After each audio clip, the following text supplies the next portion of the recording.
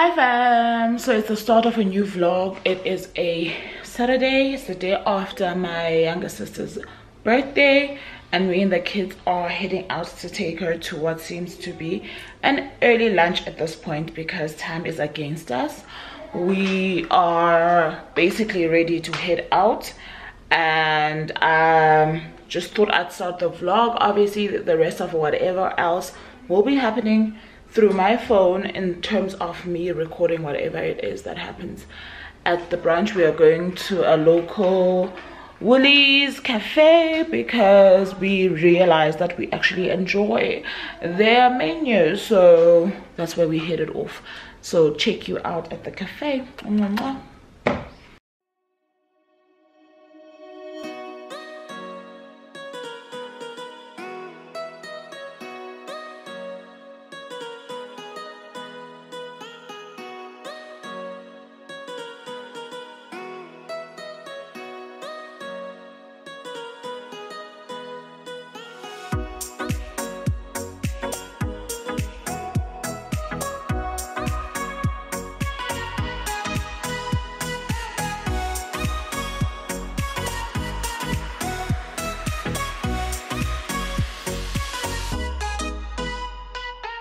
Etc. But otherwise, until then, happy reading and thank you for joining us. Guta part 5 is crying. Part 5 is crying. We are still going to cry, girl. But girl, we shall talk about it. We will definitely talk about it. I loved this discussion so much. Thank you so much, you guys. Yeah. Thank you so much. Good night. Bye. Bye, ladies. What is it? Did you see me the whole time?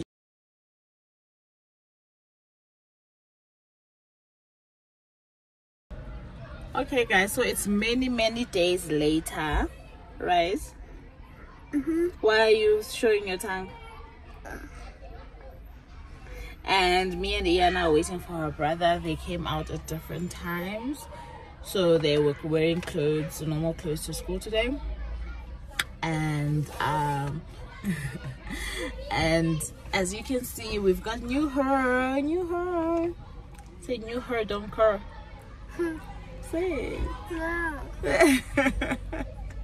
Okay, so that's the update that I have for now. I'm probably gonna just catch up with you guys when I get home. We're just chilling like villains. Are we chilling like villains? No. What are we doing? Relaxing. We're relaxing? Isn't that chilling? Yeah. But relaxing is when you close your eyes. Oh. Chilling is when you just have fun. Are we gonna close our eyes? Do you want us to? No, we can't. We're in this car alone. We can't close our eyes. Okay, so we're not closing our eyes. We're just waiting. Yeah. Okay, my baby. Mommy, yes. Can we please have a phone? I'm so tired. Can we have a what? Phone. Your phones? What does that have to do with being tired? You can't have your phones during the week. You know the rule. Okay. What does that have to do with being tired? It's because I'm bored. Now? But your phone's at home. No. I don't understand. Okay, check you guys when we are back home.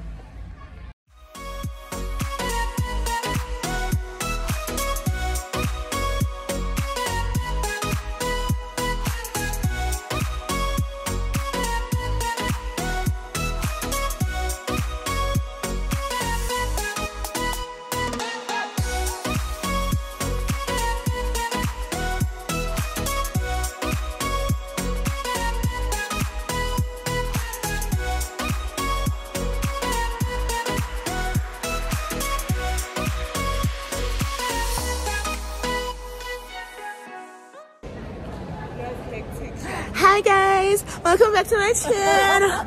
We're off to Durban, to iLembe.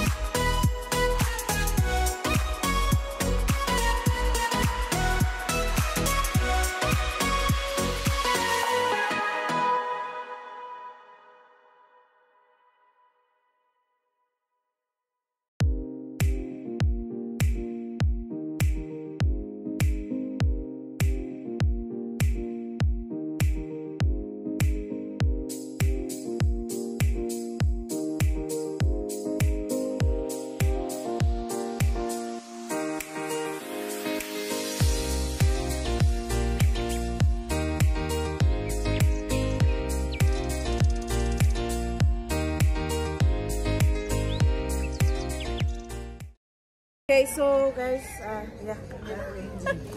yeah. This is like a chill. Well, everyone is chilling. Oh, but it says author's tent. So where are we starting? Where is the place where we can check around? Yabona jilandela la uzobona we.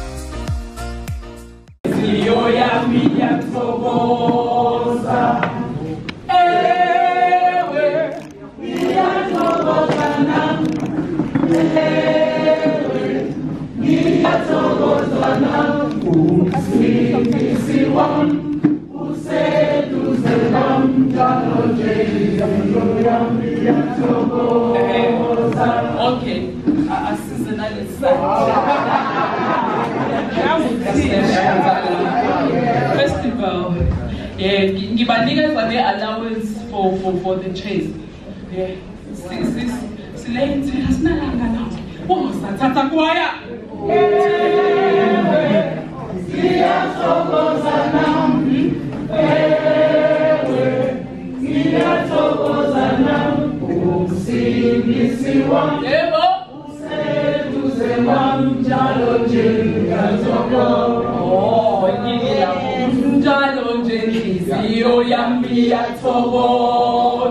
okay.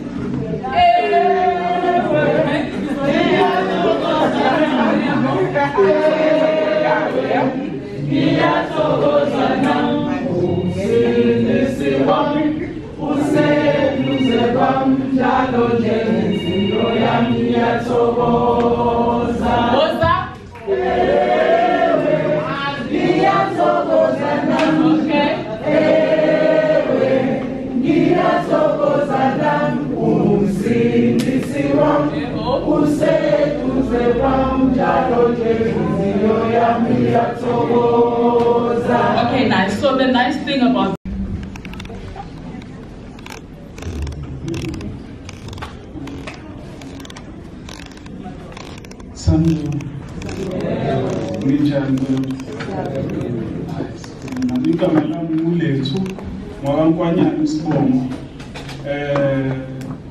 I believe that God is a poet and God speaks through me.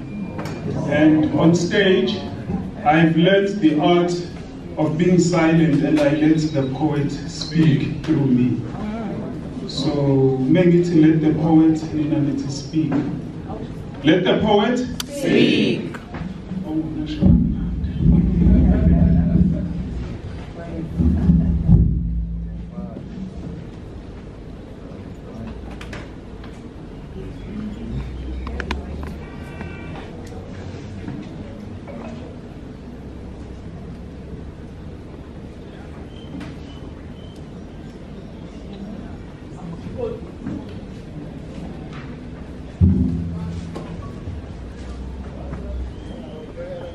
Amaphephandaba ayopha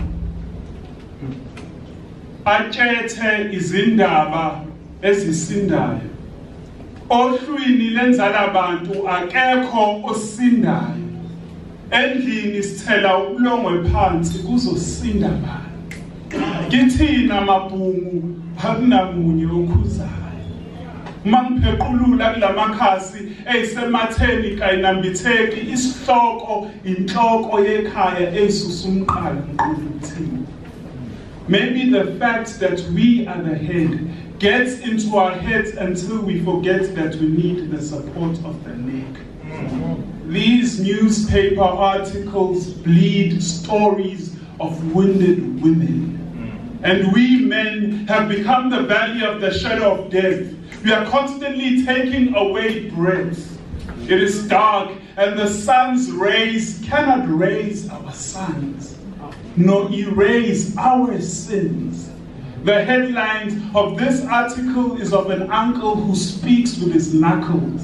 And the other page is of a couple where the man's fist feasts on his fiancée until her flesh is left gaping. And her body is now stitched together in stories of all that she's been through. Her cracked lips still forge a smile. She's trying to hide all of her pain. Yet the walls of this house holds a lot of secrets. And the neighbors now speak in whispers and claim that it is none of their business, so they remain silent. The public remains silent. We remain silent. Even the victim remains silent, yet her eyes scream for rescue. She says, "Help me, help me." Her eyes scream for rescue. On the Sunday Times is a pastor. He alters his character. The altar still stinks of his sins. His intentions are sinister. You know that it is sacrilege to use sermons to seduce. Who knew that predators can also prey? They wear fancy suits to suit their fancy in pursuit of all these women. Daily newspapers bleed. Red is the color our sisters swallow. To murmur is a language taught to daughters when fathers murder mothers. Maybe martyrs are all these women we read about on the newspapers, and the newspapers keep bleeding. Sithi sicimeza sibakhulekela kanti khona abacabanga icebo lokubaciba uhloko ocetshwayo ngemcibisholo bengenaqala kuyaqala futhi kuyaciba. These newspapers keep bleeding.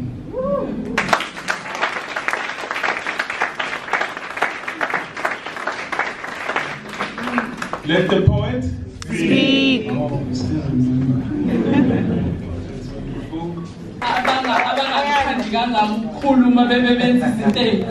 Every time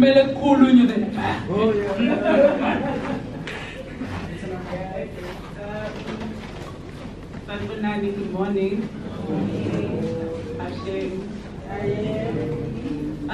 My name is Nozizwe, so I'm going to speak both English and Siswati. My name is Nozizwe, Cynthia, Jele. Yes, I have all three names. This is Ayanda, Xaba, and Dudu Busani-Dube. So we'll just be short to say thank you for coming today, for making this day as beautiful as it is. A little bit of the history. And myself, we moved here about 2 years ago from Howdy. So we are writers, all of us are writers. And we found ourselves moving back here. I think the COVID just gave us just a little bit of, we needed to move away to, I think we told ourselves that we needed to get our creativity back. But we move at different times, and the idea for myself was just to be here for about 6 months and then go back. I just needed to get away. And I think it was the same for her. Next thing we know, we're bumping into each other. We're both here in Balito, and we're looking for, I think when writers get together, the first thing that they always look for is literary activity. Be it a book club, be it a bookstore, be it festival, whatever they can get themselves involved in that is literal. And we couldn't find anything in Vuvu in iLembe district. If there are festivals we were not aware of. But we know there's a lot of activity in Italy. For example, the Time of the Writer is also coming in a few weeks. So we just got this idea that let's just do something for the community. iLembe Book Festival really is a community event, and we've tried to incorporate the community as much as possible in designing the program, and it helped tremendously to find ourselves here at the Vuvu Museum. Mr. Xaba is right. When we came here, it was just like 2 ladies, and then Ayanda joined us, and we said, yeah, we didn't even say we are. We did say that we are writers, but we didn't elaborate. We just said we are writers, and we would like to start a book festival. We would like to host it here. And I think the first 2 meetings, they were just sussing us out, like, who are these people? And after the 3rd meeting, they were just like, the MOU is ready for you to sign. And that's really how it happened. And they've been fantastic as a partner. I think they are just like our equal in this. They've given us this beautiful venue. Everything that is here is from the museum. So we appreciate it, and thank you for putting the trust in us, and thank you for trusting yourself as well. I did say this yesterday, because you wouldn't have been part of something that you didn't think was going to be possible. So from us, the organizers, there are other 2 members who unfortunately are not here, who we all get excited about this, making song, as well as Siso, who helped us initially to just like put this together and to think that it could happen. So enjoy the day and enjoy this beautiful space. We love this space. Enjoy this beautiful space, and then enjoy the conversation. Yeah, I don't know if you want to say something. All right.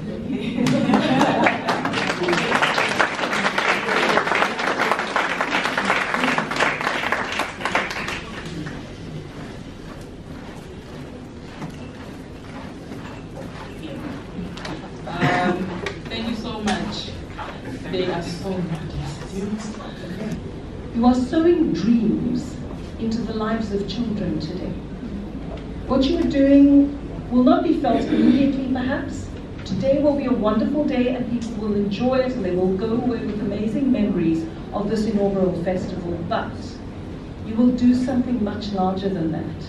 You will say to the children of this community, your stories and your history and who you are as young people in Africa is valuable. It is precious. It is to be cherished. It is to be treasured. It is to be written down. It is to be told in storytelling form, because your stories are important, because you are important. And there's no price that we can put on that. So I thank you, as the organizers of this festival, the wonderful authors who are here today that I'm very privileged to have been with in the company of in the last day or so, and the Vuvu Museum for making all of this possible. And long may it live, may it grow into something much larger. And I look forward to a 2, 3, 4-day festival in the future. And I would like to say, for those of you who have children and who have brought them here today, thank you for what you've done for them. You've done something really important in their lives. And let's keep doing it for our children. Let's give them the gift of words. Let's give them the gift of their voices and remind them of how important that is. Thank you so much. Yes, so Children of Sugarcane, I've given you a bit of a clue as to what it's about already. It is set in KZN, or what was then Port Natal, the colony of Natal, and it's about a young woman who leaves India to avoid an arranged marriage. She's 14 years old, she doesn't want to marry her cousin, and so she runs off. She runs away, leaves her family in the Madras Presidency, what is now Chennai in India, and she comes to Port Natal in the hope that she will find a life here, and because she's had access to a rudimentary education in India, she hopes that this is the place where she will find herself, get some access to education and improve her life, and perhaps find love as well. And nothing quite goes as planned once she reaches the colony of Natal, because it turns out to be a very brutal place indeed. So it's her story, but it's also a story of friendship, of love, survival, and the triumph of women in particular over a very cruel system. Sanibonani. Good morning, everyone. My name is Vuvu, and my book is titled The Daughters of Nandi. And it's a story of Queen Nandi Kabebe. So the mother of Queen Shaka, umama weLembe. iLembe leqhamanya kaLembe ngoKhalipa. Unodumehlezi kaMenzi. Ushaka akashayeli. So one of the most famous women in history, you know. So I have been fascinated by the story of Queen Nandi for a very long time, you know. She lived at a time before there was Twitter or any kind of popular media, but we all know her name, right? And she is the mother of the Zulu nation. So that for me was intriguing because Inkosi Shaka, we know that, you know, he built a nation, you know, from different polities, you know, because we were all royal, right? We are all royal. So we Kono Zulu, Kono Mazgubo, Kono Mhlongo, and iLembe put everybody together, you know. But who was behind that? Queen Nandi. But where the book really begins is this supposed curse on her descendants because of how she was treated. So essentially, if I were to distill one theme, I would say the theme is love conquers all. Because it really is about one of the greatest love stories. You know, she had her heart broken and she was mad. You know, she was really, really, really angry. And she said, this has happened to me, you know, so, and to my descendants, whoa. So the story is about, can over 200 years, can she reverse it? You know, can the power of love, can resilience, can gentleness overcome? Because her name is Nandi.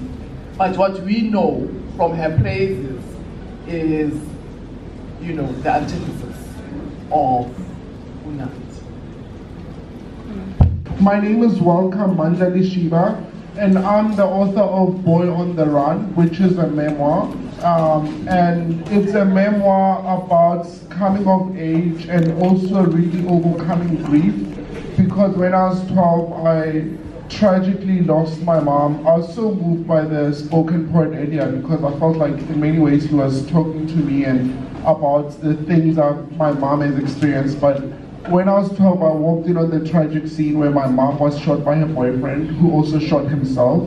And so the book is about how I came of age, how I found myself as a black gay man in South Africa, dealing with all of that. And I think the story of the femicide and women being killed is a very big South African story, unfortunately. And that's why I was propelled to write my book, because I felt like it's just, these women become hashtags, you know, justice for so-and-so, and we move right along, but there isn't the weight of the story that is given to the devastating effect of what we have to live with as a result of this gender-based violence that we speak so loosely of. So that's me in a nutshell.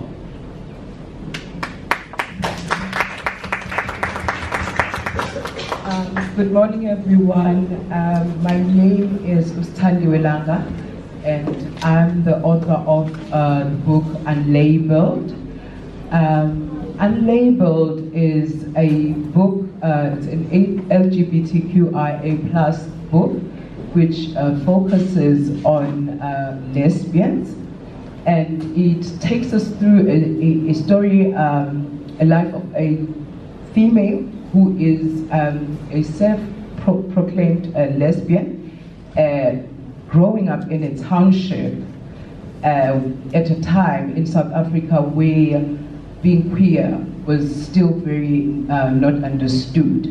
So this young lady takes us through her life, going through religious judgment, being judged by the society, but also this book looks into the space of the LGBTQIA+ community.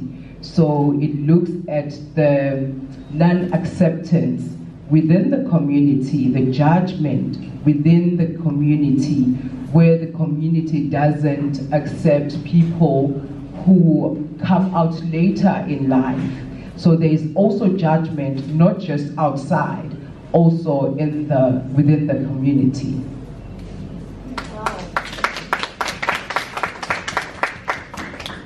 Good day, everyone. My name is Sia Kumalo. I'm the author of this book titled "You Have to Be Gay to Know God." It started off. It wasn't so. It's now a memoir. But it started off when I was watching how people were reacting to some hate crimes. Now they involved femicide. They involved what sometimes is called corrective rape. So if everything that makes South Africa at the moment, I'm sorry. And I was watching people responding to these things by saying, for example, but isn't it a sin to be gay? So for an example, there'd be an incident, some people call it punitive rape, I should probably use that term instead. There'd be an incident of punitive rape or a hate crime, and then the comments section, which I've now learned, we don't read the comments section. The comments section be one person after another, is saying, yeah, but it's a sin. Kind of saying the justification for the violence we're seeing, and some of the violence was extreme, it was creative in its brutality, and you'd get people making this the point. So I started writing a book saying, okay, you are believers, I'm a believer too, we are reading the same Bible, I'm reading it more. Some people would use the word intersectional analysis, so I'm like, this is what happened in those societies, this is the context then, this is the context we're facing today, we can't weaponize scriptures because that is using them incorrectly. My publishers read it, and they said, we're gonna help you change all of it. I agreed with the thinking, and so I went with it, and here it is now. Thank you.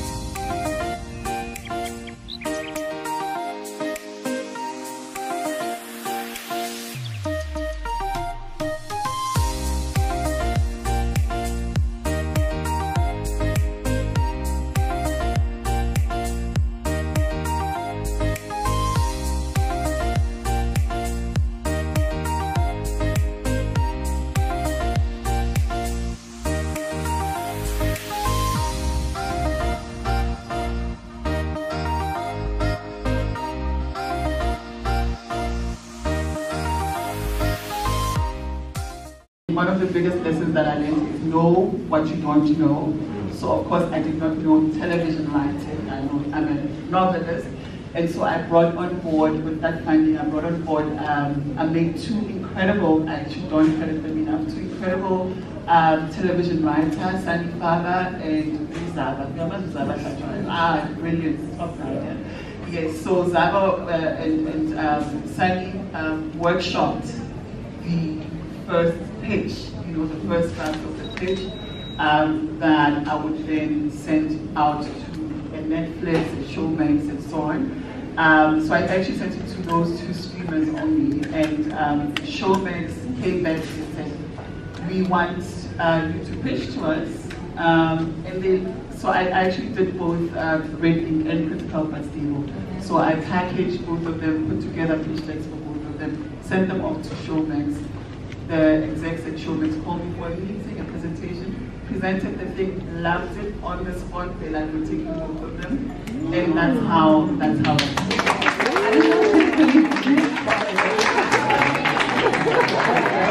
Yes, girl. That is wonderful.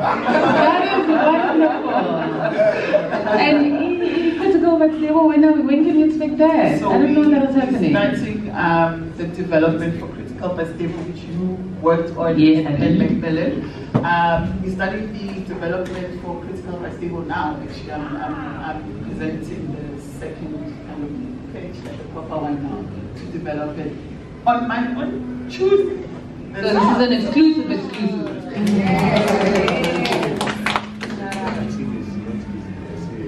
That's a showman, yeah.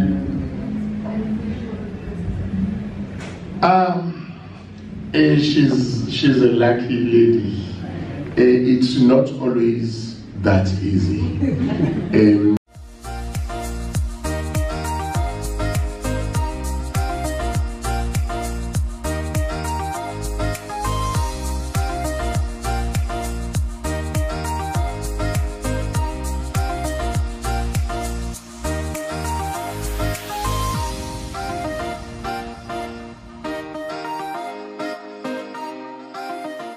Say iLembe Book Festival.